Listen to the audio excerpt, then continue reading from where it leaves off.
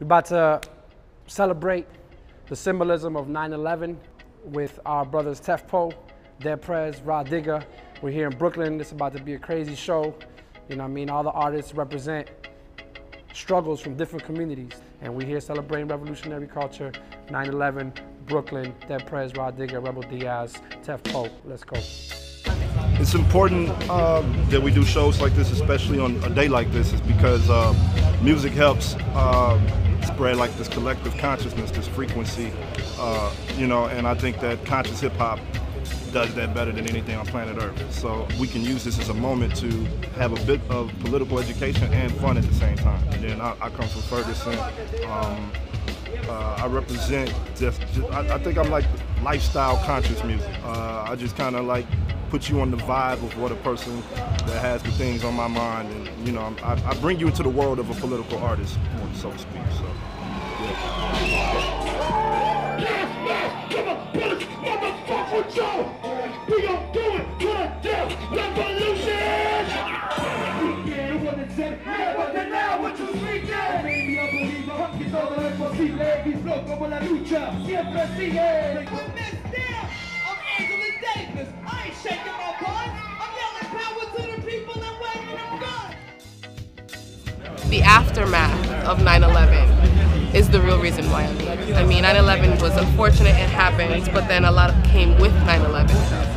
The version of 9/11 that exists in the media and most people that are commenting on your Facebook feed is really just the white supremacist version of 9/11, or a very narrow version of 9/11. They don't talk about everything that came after it, or during it, or the many 9/11s that happened before it.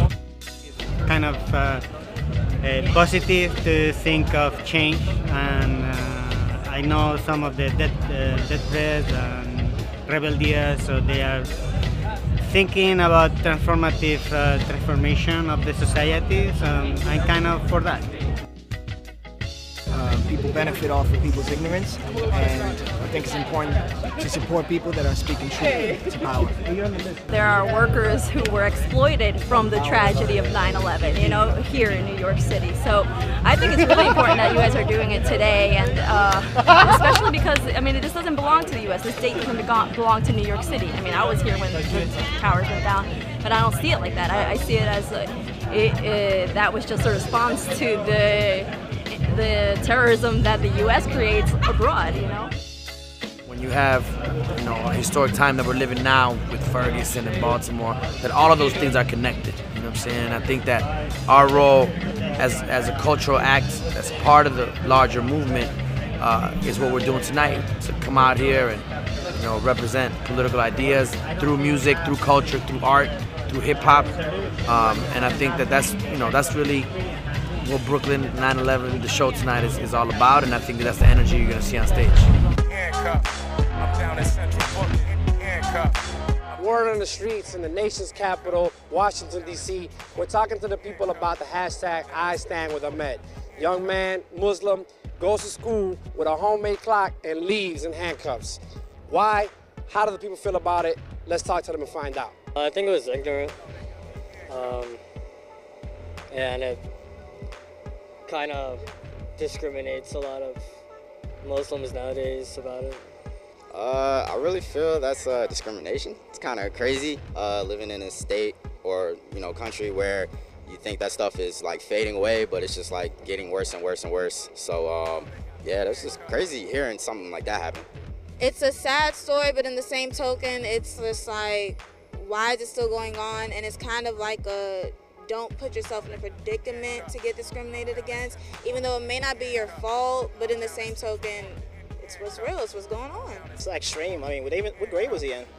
They tell me he's a freshman, 14 years old. 14 years old, and left with handcuffs, you know, because he made a clock. I mean, if he was any other race, he probably got an award for that, to make that from scratch at like 14 years old. I mean, that's pretty genius right there. Completely out of line, I think, for the school to lock him up like that. Honestly, don't know a ton of details beyond what you just described, but it feels wrong. That's crazy, man. It's ridiculous. That's profiling too, though, right? You know, what's this world coming to? It's classic American. How you feel about it being a classic American moment? Silly people in the South. I thought it was pretty hilarious. Just the total misunderstanding those guys had, just pre sort of judgments and misconceptions. No offence, it sums a bit of sort of America up a little bit right here, so that does. They said that they arrested him after they figured out it wasn't a plot, or after they found it wasn't a bomb. And they still arrested him? They still arrested him because they thought like it was like to scare people.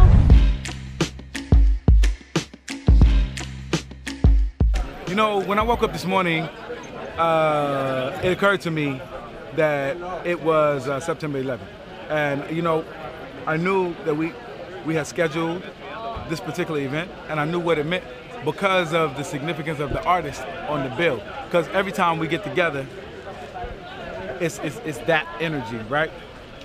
But what happened so many years ago has faded in memory, right? About not so much about the tragedy and the horror of the lives that were lost on this day, but like the insidious underplay that went down, the mind fuckery that sent us in up until this minute really not being able to recover the ideas about what happened. I mean, it's at this point, to some people, it's a complete conspiracy.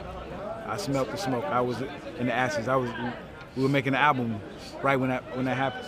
You know, I got off in Brooklyn and seen it happen. So that's what this means on this day. So it's there's a lot to go through. Yeah.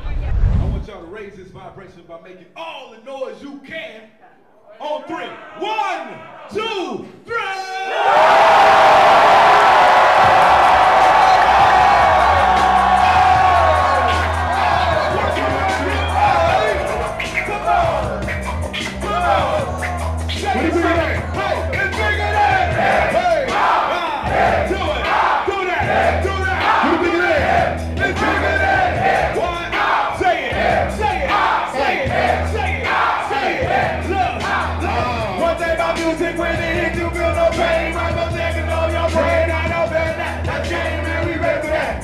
Head in the back, who got the gas? And where my army at? When I'm attacking, now we out. Nigga back the beat. Nigga don't reflect on how many records get sold. Oh, that does they rock and roll. What do y'all plug into a hole? In the real world, these just people with ideas. They're just like me and you with a smoking gas, but just up in the real world. It's been only faking records. Wait, folks got the milk, got my sister disrespected. If you take one to my wedding, advice to you. Just relax, dog. And do what you got to do. If that don't work, kick the back. If you a bottle, ride about it, play the nada, cutter, or you wanna just get high, then just say. But then if you a liar, agent with a vibe, I'm gonna know it when I play it.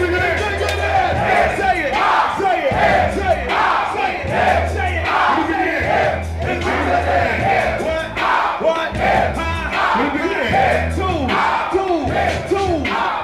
It's what, two pockets, we don't get them, they gon' get us all. I'm down for running up on the crackers in that city hall. We rock for y'all, all my dogs, same real. Niggas don't think these record deals gon' feed your season, pay your bill because they not. It's easy to live in love and think they hot. Come on, how much money they got, nigga, all y'all records sound the same. I'm sick of that fake thug, RP rap, stereo, all day on the radio.